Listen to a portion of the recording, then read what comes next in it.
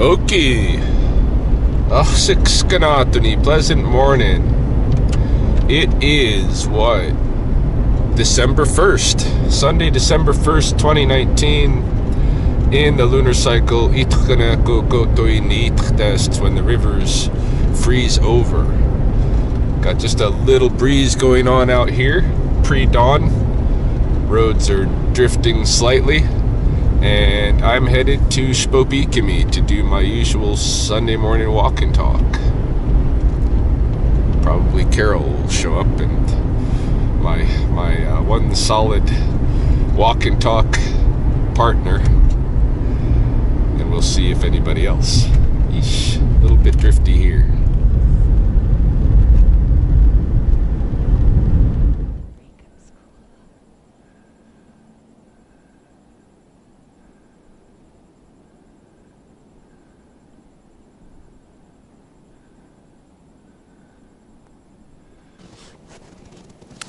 Yeah, we're just at the South Pond area where the bullberry bushes are, and there was a northern shrike hanging out on one of the, I think that might be a honeysuckle tree.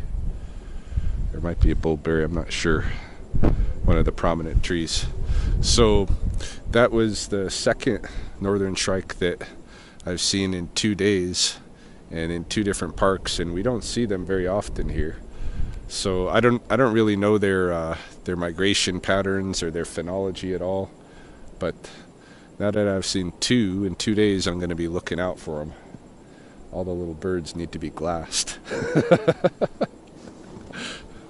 Thought it was a robin. Oh, I missed the good part. Go back and do it again. Redo. Whew. Sun is just coming up over the coulee rim. Should get a glimpse here pretty quick.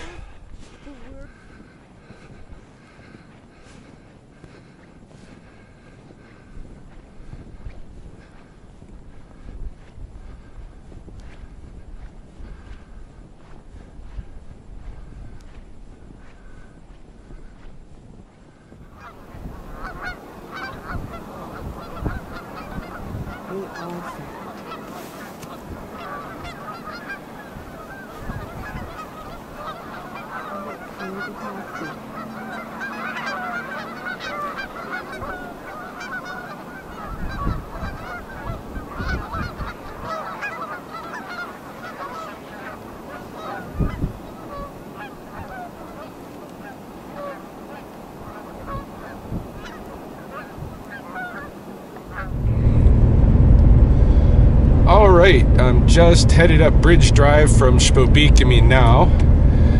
I'm gonna go visit the west side Save On Foods, take a look at their trees, their Christmas trees, because I was thinking Chelsea and the kids are out on the reserve, she's working, and the kids are at their grandparents' house. They're not gonna be home till like 8-9 o'clock tonight.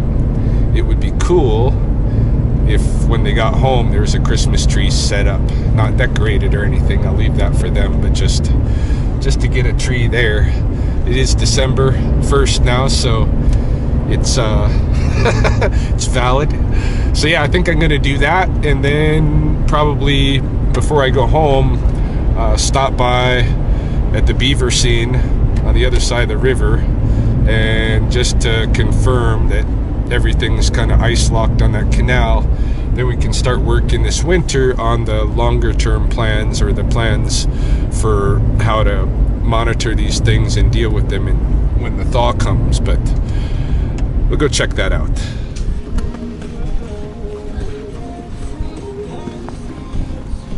Woohoo, down to 40 bucks. That's what I'm talking about.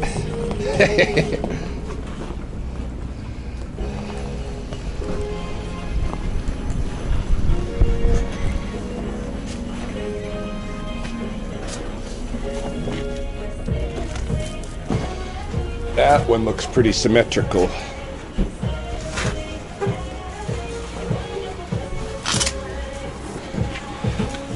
Yeah. Yeah, I think that's gonna be the one. Right there. Just in that second aisle.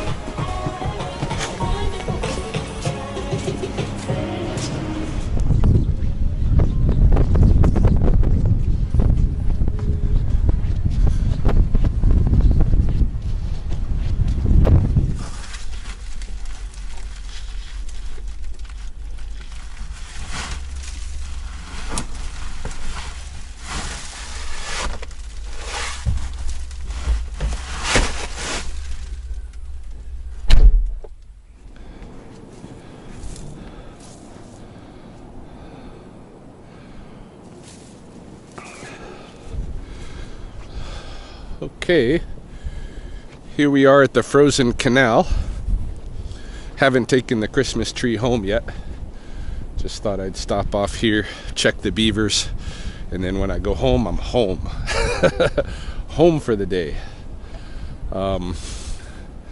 Actually, I'm enjoying being outside, so might even go explore something else. Haven't decided yet. But for right now, we're gonna go check and see what's going on at the beaver site, and then I can maybe start up some kind of initial report to bring to the city and to the naturalists and this kind of a thing, with suggestions for how we might proceed over the winter. Some people way out there on the levee with their dog just at the beaver site. 2 dogs. I saw walking in, I saw a couple of white-tailed deer run across the levee. No doubt pressured by the people with the dogs. Something was walking down there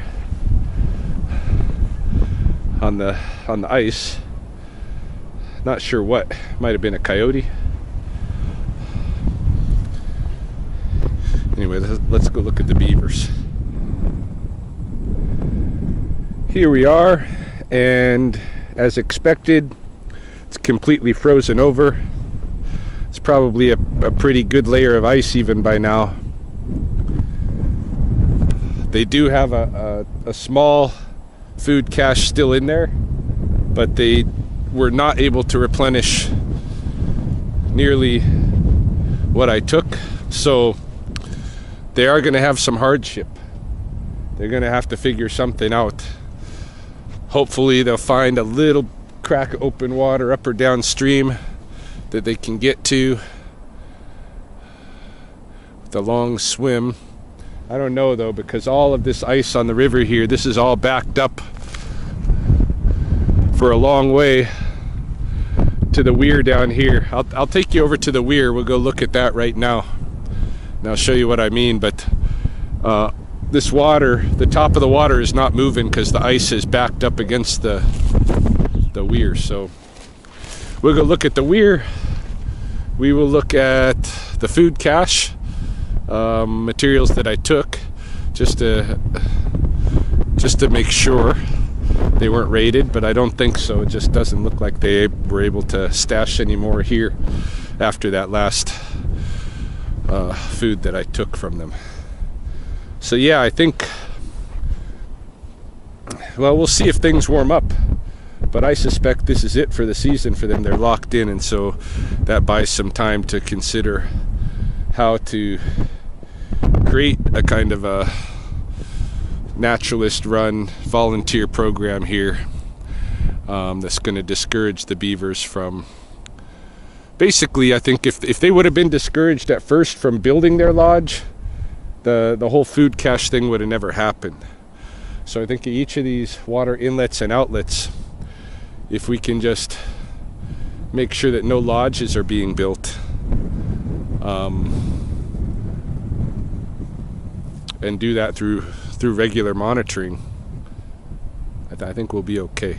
Anyway, let's go check the food cache and look at the weir. Someone sent me a really peculiar question several days ago in relation to the video I did where I was talking about whether we are behaving as humans and identifying as humans anymore, or whether we are moving actually toward identifying as earthlings in a global kind of community. And the question was, how do I feel about the fact that Muslims have a higher birth rate, or having more birds on average than anyone else, any other kind of religion or faith or culture, whatever. Muslims are being reproduced more often than anyone else. How do I feel about that? And so I've thought about it a few days, and I was considering making a separate video about it, but I don't know that I really have that much to say on the matter that I can't say in just really a few short sentences. Hold up, we got the beaver food cache right here. Check it out. Okay, so I dropped off the bulk of the material right here, pulled it off the truck. It obviously is still in one pile. There was a little bit clinging to the trailer of the Jeep that I put over here. Looks like that's still there. So yeah, doesn't look like the beavers came and took their food at all. That answers that question. But yeah, the whole Muslim thing, what do I think about this? That Muslims are being born. A lot of Muslims are being born. Maybe the birth rates are beyond anybody else's, and soon the world will be run by Muslims. How do I feel about this? Okay, I'm just gonna get right down to the point instead of making a separate video on this, and say that first of all, Muslims are not born. Human beings are born, and then we can be trained to be things like Muslims or Christians or what have you. All of those religions and stuff like that, these are not genetic. These are things that we're trained in, and in my estimation, in the current context where there is so much global communication online, and we're learning about one another very quickly, and we're spending more time in contexts with peoples of different cultures from around the world. You know, even here in Lethbridge, we got so many different refugee and immigrant populations here, and everything's mixing. In my estimation, the young generations coming up are not really going to stand for the bullshit of the religions in general, whether it be Muslim, whether it be Judaism, whether it be some Christianity. To me, they all got the same heart. They all got the same extremism. They all got the same association with violence. They're all those religions that their heart is, it comes from that area. I got really no use for any of them. So am I particularly afraid that the world is going to be run by Muslims, and that we're going to step back into an age where women don't have any rights, and this and that, persecution of Christians? Jesus Christ, Christians are still running around the world killing everybody for resources. They've been fighting for hundreds of years. We're out. But we are leaving soldiers to secure the oil. Now, we may have to fight for the oil. It's okay.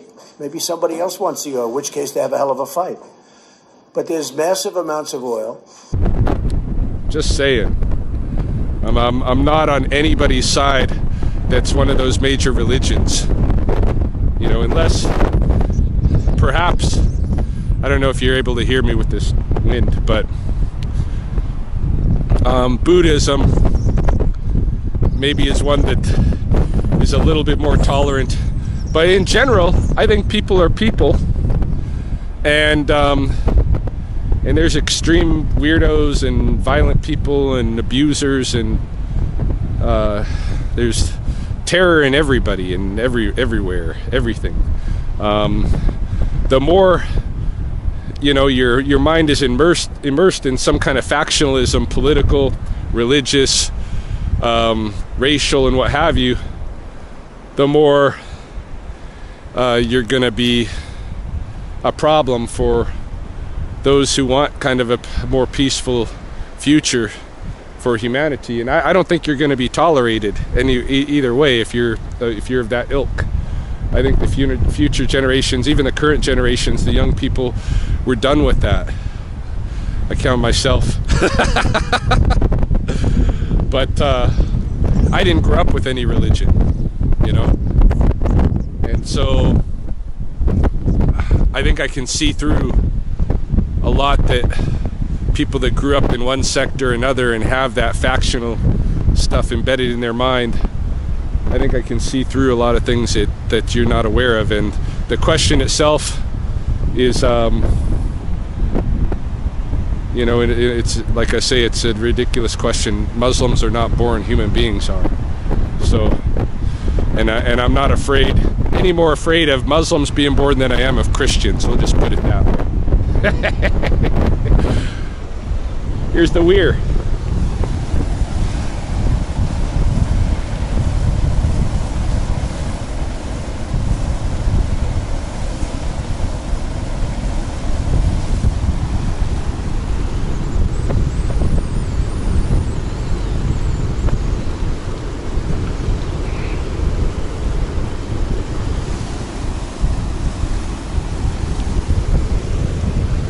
So you can see, obviously, it provides a pretty good obstacle for the surface ice, and you know, an ice wall is built along the weir.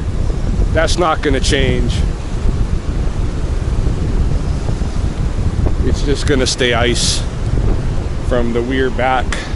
Usually it goes all the way back. When I was living in Riverstone, we didn't really have many open water pockets except for way down by the canyons, and so I would go visit at night to watch the geese come into those open water cracks by the canyons, but that's a ways upriver.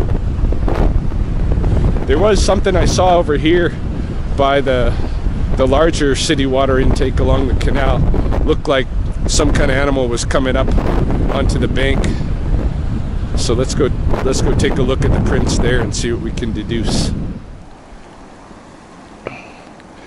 All right, this is what I was referring to here. You can see that some animals been coming down. Well, I already see what it is. It's deer. They've been coming down to the river here, or to the canal stream. Maybe taking a sip.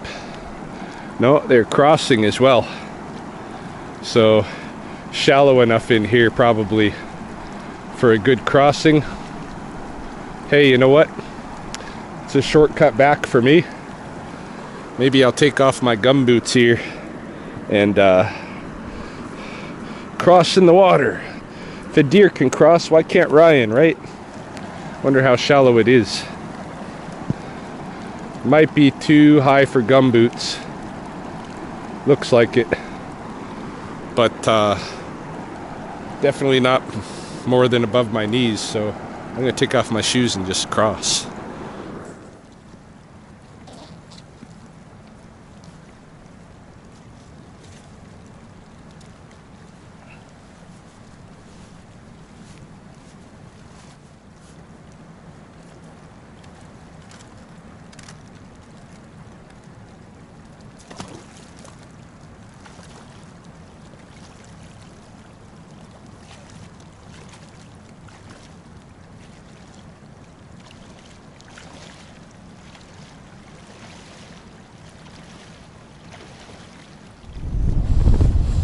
Well, my toes are like ice cubes now, perhaps a little bit too literally. So I'm thinking I might go home and warm up my toes, maybe grab some lunch and decide from there whether to just stay home or go back out. throw the insoles of my, throw the Thinsulate stuff from my boots into the dryer or something. Get them a little bit warmed up, and then if I want to go out again, I can.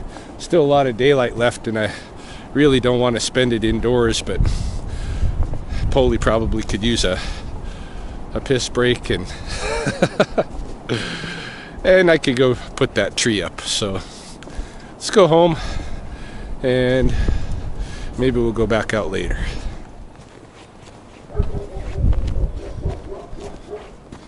Let's let Polly out and just put this tree in the backyard.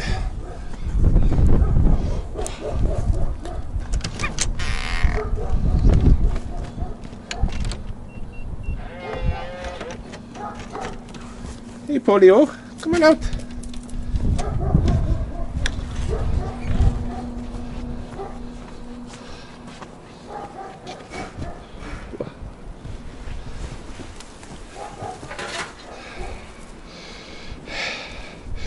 Yeah, I can cut off the bottom tonight a little bit later when the sun is more going down. I don't want to waste daylight. Now that I'm home, I already want to turn around and go back outside. I don't need warm toes. I'm warm enough. Hey, Polly boy. Come on, Polly boy. Oh, I bought you some bologna. Polly loves his bologna. He hasn't had bologna for like 2 days. He's had to rely on chicken and terrible things like that. Don't go too far, mister.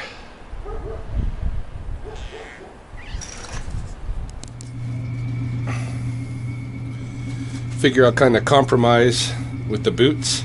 Took the insoles out. Look at these things, how worn out and messed up they are. Look at the heels.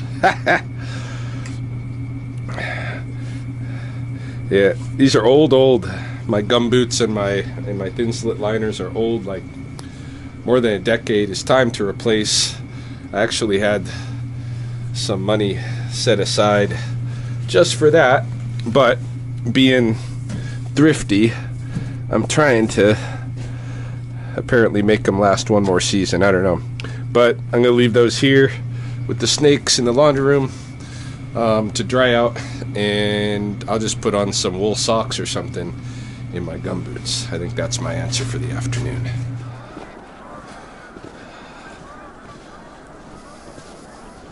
Just walking in, back down at the Alexander Wilderness Park.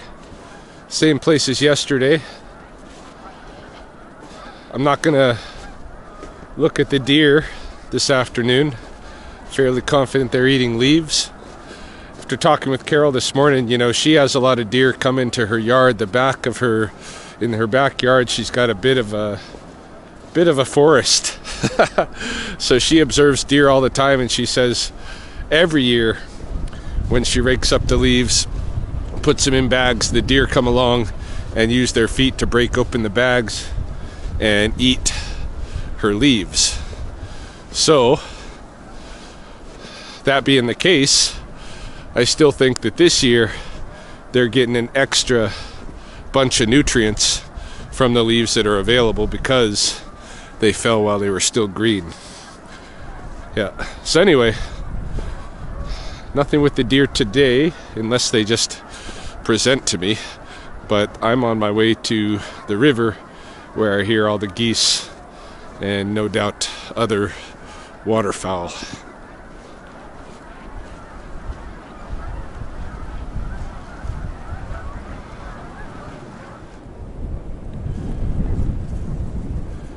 I just came through this forest of young trees, young poplars, and I'm kind of using the last edge of them here as cover. I can hear the waterfowl out there. I don't think I'm going to be able to see them unless I move closer. That might scare them up though.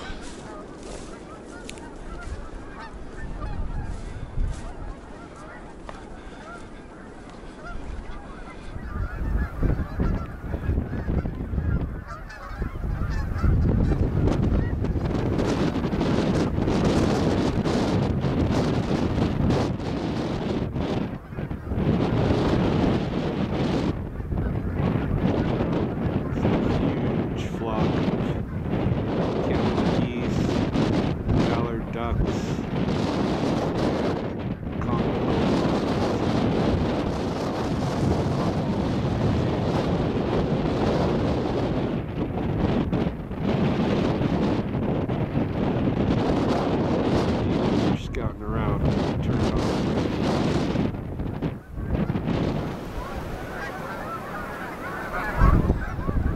Some of the mallards and golden eyes seem to be making a downstream exodus for reasons unknown. Probably because of me.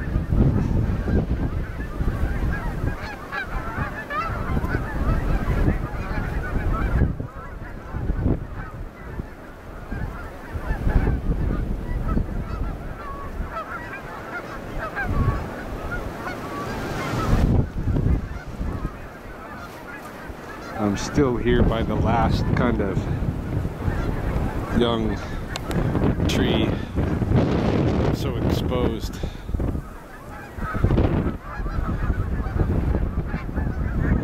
Geese don't care so much, they got lots of numbers there. Ducks are a bit more spooked.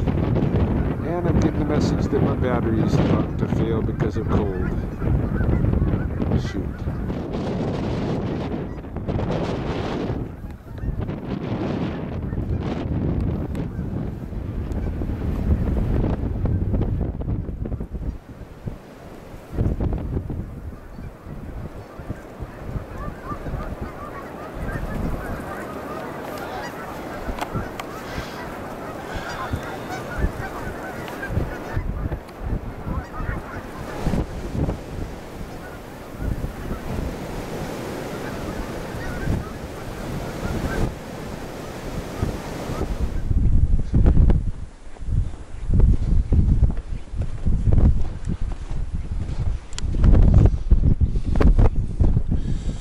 Cold are the footsies.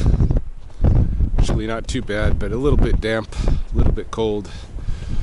I'm gonna be glad to get home now, have some food, throw that tree up and relax. Might do a review video on the new tree stand that I bought, see how that goes. It's a different tree stand technology than I've used previously, so see. Got the Christmas tree up and unfurling from its time wrapped up. I did do a separate video on the new stand, which worked pretty good actually. I'm pretty happy with that stand. Any case, here is really my first meal of the day. Breakfast, lunch, dinner of champions, 7 mozzarella sticks with some leftover chipotle sauce.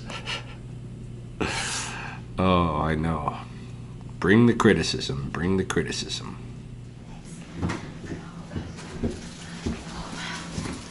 Wow. Oh, wow. Oh, that's awesome.